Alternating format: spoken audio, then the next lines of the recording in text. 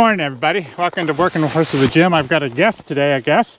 This is Leo Snyder. Hi there. Now, Leo is a bit of a fabricator, I guess you could say.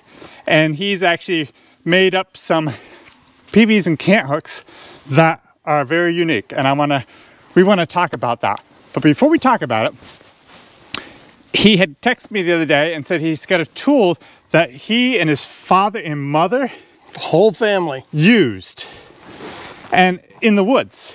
Now, I thought I was pretty knowledgeable about what's, woods tools, and I've been doing this for a long time, and it's obviously an old woods tool. So he brought it over this morning, showed it to me, and says, I have no idea what it is. So I'm going to show you this tool, and I'm going to kind of do what I did in one of my last videos.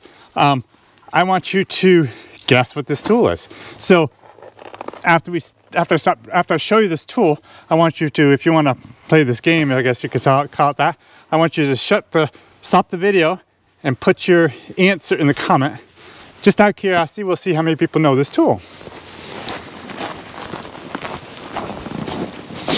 Boy, it's a beautiful day.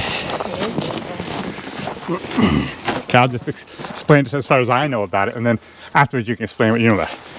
Okay, here's the tool.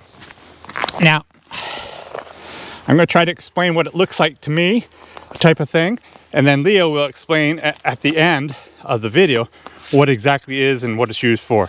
So it's about 2.5, 3 feet long. It does have a point, but it's on kind of the back side of it. And I'm thinking it must have something to do with pulling, but you can't pull much with just a straight handle like this. And oh, I'm starting to get it now.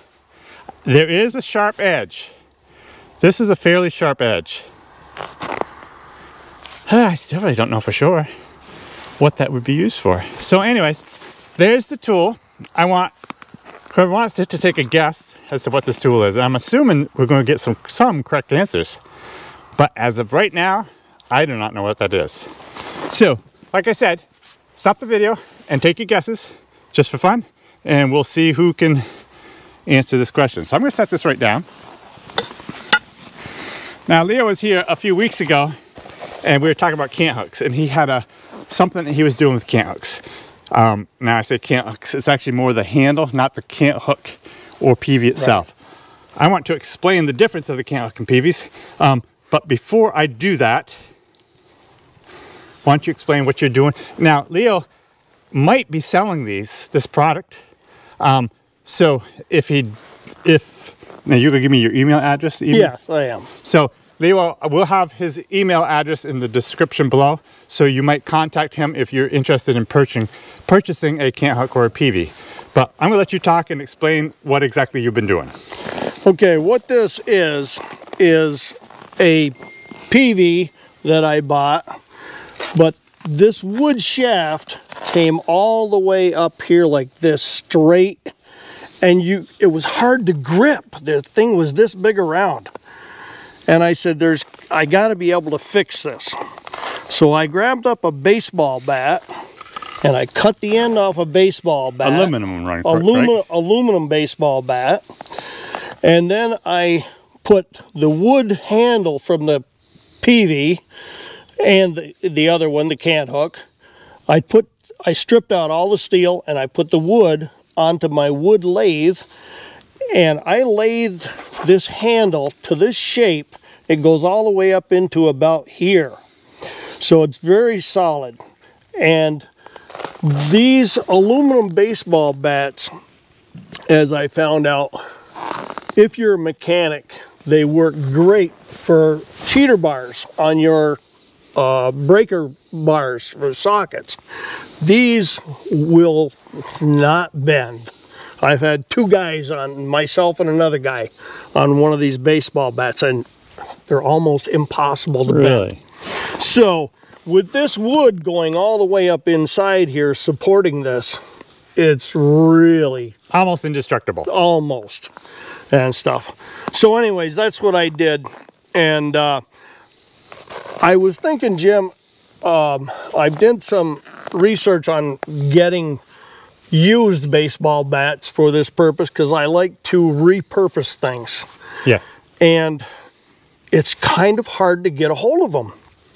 And so what I thought is, if somebody had a broken cant hook or Peavey that they needed to replace the handle in, they could email me, and we would see about getting a hold of their parts, and I get a hold of a baseball bat. So Leo actually told me later that the availability of the baseball bats was so hard to find that you might have to supply your own baseball bat if you want him to change your handle on your cant hook or on your Peavey.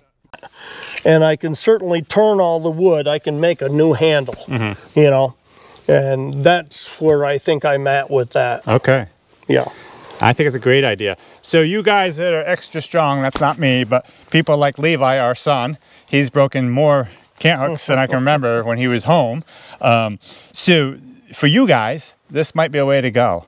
And it's so nice because the size of it, it's just a one-handed thing up here, and then when you use a cant hook, it's just so nice and handy to handle. So, and the thing about the way this is your weight is down here, but up here you can fly this thing around. right. And the other thing that I mentioned to you once before was that I see your wife and your daughters helping you. Yeah. And you mentioned sometimes they do on the sawmill. Yeah. And one of the things I like about this is because a smaller hand can grip this really well. Right. You know. Right. And then of course you got the knob, so then, you know. Right. Yeah. So this cant hook is going to go into my logging cart, which I already have another cant hook there, and he has agreed to, that cant hook is actually broken. You could see where it's taped up right here. So he's actually agreed to swap cant hooks for me, and I'll pay the difference on this one, and he's gonna take that one back and fix it up for somebody else. Is that correct? yes. So I'll pay the difference for having this nice one, and he can take my poorer one, and he can do with that whatever he wants. One other thing I want to share about this cart, but I'm going to share it in just a minute. Let's go back around to my other logging cart where the cant hook is, and we'll put them side by side.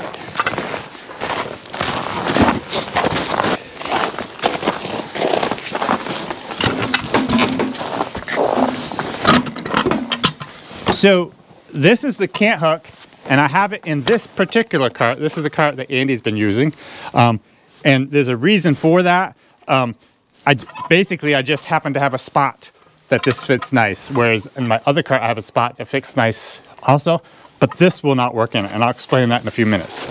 So here's the other cant hook, or this is the cant hook, and that's the Peavey, and you'll see that the handles were done the same way, and he laid the wood down before he slid this on, correct? Yep. Okay, so while Leo is holding these two, I want to try to explain the difference between a cant hook and a Peavey. So, I should have made a contest out of this also. But this is the cant hook. That's just the way cant hook's made. The Peavey, basically the only thing difference is it has a point like that. Now, I really like this when I'm in the woods, because if I want to slide a log over, I'll use this Peavey and drive it like that and push it. That would do the same thing somewhat, but this just gives you so much more leverage because you have a point out here to shove underneath the log. Generally speaking, it's made to go this way, and we might as well go into the sawmill even and show how that's done. What were you going to say? Now the other thing that, the other part of the Peavey, one of the reasons that the Peavey has a point, excuse me, is in 1850 or thereabouts, a guy named Joseph Peavey of Maine created this to improve on that. So the cant hook came first. The cant hook came first. And then the Peavey. I'm glad you're talking, because I didn't know that. Yep. And the reason for the point is a lot of times a log will be not square to where you want it. And if you got two guys, one over there with his Peavey, I'm over here with my Peavey, and I want to move this log, I can drive this in, and here's the log over here, but his end is over there. I can hold this and he can roll the log and bring it square with where you want. I know exactly what you mean. When I first started logging years and years ago, we used a scoop. So we would take it was 2 guys generally, and exactly the same way. We'd be rolling the log up onto the scoop and had a set of 2 poles here for a ramp. And as you roll along, all logs have a taper. And so if you're just rolling it, the big end will go faster than the small end. So what he just explained is exactly what we used to do all the time, and I'm sure it's still done today quite often, to keep that log going straight. Now, one more thing. Joseph Peavey, he was a blacksmith, and he started the Peavey Company. And the Peavey Company is still in business today. Oh, really? Same one? Same company is up in Maine. Really? Yeah. I didn't know that either. So if So do they make cant hooks also, or just peaveys? No, they make both. They make both. They make both. And I know this only because I just researched it. Yeah. Well, that's good you did, because I didn't know that stuff. I didn't know it either. I thought it was just, but I always thought it was just because you're peaveying the log. Okay. You know. But it's his actual name. It's an actual Joseph Peavey. Okay. Yeah. Huh. And they're still in business today. My name would be Cant Hook, because half the time I just can't hook it. Well, do you know why they call it a cant hook? Nope, I don't know that either. The cant hook was so named because when you put a log across the sawmill and when you square it, now it's not a log, it's a cant. And that's why they call it a cant hook. Well, that's really interesting. Now the other part... This is something you all knew, right, Brenda? No. I mean, I know what a cant is, but... Okay. The other part of that is the reason they use a cant hook around a sawmill is because this flat end is better. It won't mark up so much the cant. Okay, right, You know? right. Yeah. And once you square a log, you don't really want a lot of marks on it. Right, exactly. You know, and that's the reason for that. Yeah. Yeah. So And in the sawmill, I will actually use the cant hook all the time, and I never use the peavey. But when I'm logging, I prefer the peavey. yeah, exactly. So, Yep. let's go in the sawmill and quick show this. There's people out there that have never seen these and don't even understand Right, how they work. right. So let's go in there and And- roll a couple logs just so people can see that. You have you got some fresh logs in there then? Not fresh, but Well, I mean, with bark on. oh yeah, absolutely. Yes. Okay. Well, we will need the tool. Oh really? Oh, really? Oh my goodness. Okay.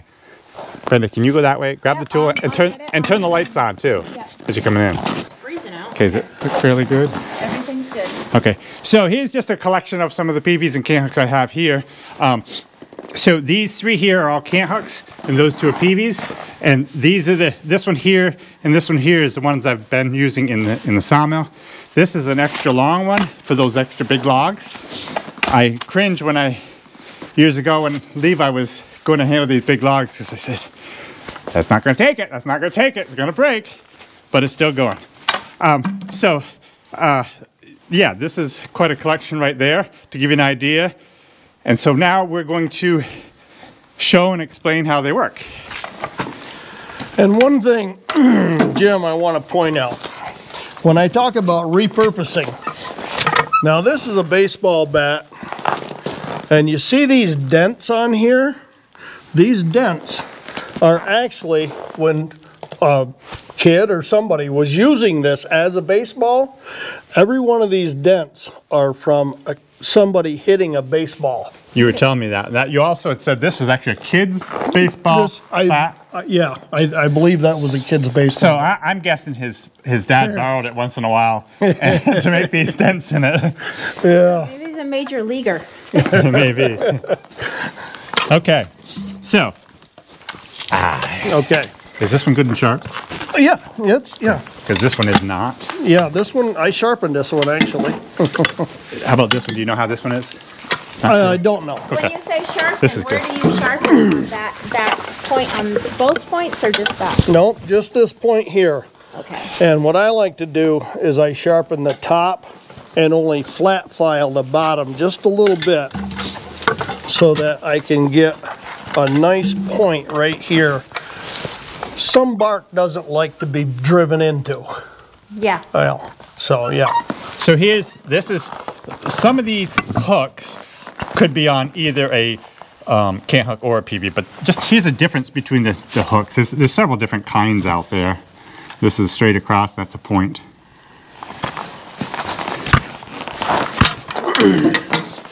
So anyways, so we are going to steer this log, are we? I don't know, let me get these two out of the way. We'll just deal with it one log. Okay, we'll do it here. Okay. Okay. Come right here, Brenda. Now I'll do this one and you do that one. Because it's just a one-person job. What's that? I can't get like both of you. That's right. Just point to me first and then point to him for his next one. Okay. So here's the cant hook. This is what I've been using here in the mill all along. And so it's a very simple process. You kind of let it lay there, and I kind of like to give it a quick snap like that, and that kind of sinks that hook in, and then you roll it like that. It's very simple. It's not as simple as it looks. Okay. You use your peavey and show how that works. Okay, and any tricks maybe that you've learned over the years? First off, when I use a peavey or a cant hook, I like to grab it like this and drive it in. Don't show it any mercy. Now you can see how far that went in there. Okay, and then I've got all the pressure I want right there. I know it's not going to slip. So when I use a cant hook or a peavey, I'm serious about it. You drive it. Yeah. Yeah. That's longer than that, so it would make it harder. I mean, What's longer? it seems like this thing right here. The maybe hook? It's not. Yeah, the hook. Well, the same. They do make these hooks, No, I'm wrong. Pretty well the same. but if you look at the Peavey company order sheet or whatever, they do have longer hooks. That one from that long cant hook seems a little longer, doesn't it? Looks like it. But I was surprised to see that, and they said It's definitely, it's shaped differently too. shaped a little different, but yeah. And That's always been a good one, of course. And there again, that's a long one, so that's more based on a bigger log. oh yeah, Whereas the short ones are more based on the smaller diameter logs. yeah. So Yeah, I was surprised to see on their sheet, these hooks can be quite a difference in the length of the shaft. yeah. You know, yeah. Okay, so that's kind of a introductory example of how these are used. So now this tool that Leo brought up, he says it has something to do with what's going on right in here. So I'm going to get that for him and let him explain what in the world this tool is for. Okay, so this tool was my parents' tool. And where my father got this, I have no idea. But back in the 50s, 60s, way up into like the 70s, pulpwood that we sent to Cornwall, Canada, to the paper mill. That would have been all hardwood pulpwood, correct? Both. Oh, both, okay. Both. Mostly hardwood, but yeah, we sent everything over there. At different times, you would sign a contract for different kinds of wood. And so anyways, back then when we were cutting the 4-foot pulpwood for the paper mill, in the spring of the year, at a certain time, they wanted peeled poplar. Ah, I know what it is now. And we had to go in the woods. When the sap is first starting to run, poplar will peel real easy. And this is the way you use this tool. What you would do... This is on a 4-foot piece generally? Well, no, you would peel the whole log. Before you cut it? Yeah, the whole tree. Right in the woods? Right in the woods. Okay. And what you would do is you would drive that in the bark and you'd rip down through, and that bark would split open, and you would go this way and this way and this way and this way, and you'd peel that bark off. In the spring of the year, it peels very easy. This is a piece of red pine which will not peel very good even in the spring compared to a lot of the woods, and it surely doesn't peel good now. So it's a kind of a bad time to demonstrate that, but that's really interesting. But that was your action. You drive it in, you rip it down, and then you would walk up the log. Now, when you came to a knot in it, would it go over it fairly good? You'd go around the knot. Okay. And if you notice this curve here, Yeah. this curve is not from using it. This curve is purposely so it will go slide around the log. Okay. Yep. Like this here. Yep. And that's what that curve is for. And Jim, as old as this tool is, I still use this on my sawmill today. To get rid of dirty bark. Dirty bark. And the other thing is, when something happens to a blade as I'm sawing through, and I got to back that blade up, I can drive that in and lift it. And I know exactly what you mean. Yeah. yeah. That's very interesting. Now I can't remember if my father, back in Vermont, I can't remember ever hearing him peeling pulp, but I think he probably did, but I never heard much about it, and I certainly have never done it. I know in other parts of the country they do a lot of peeling in popple. Okay. Now, of course, this is our popple, which is really aspen. Yeah. Which gets confusing because there's a popple in Pennsylvania that's a really nice quality hardwood, and we don't have that. Yeah. But that's very interesting.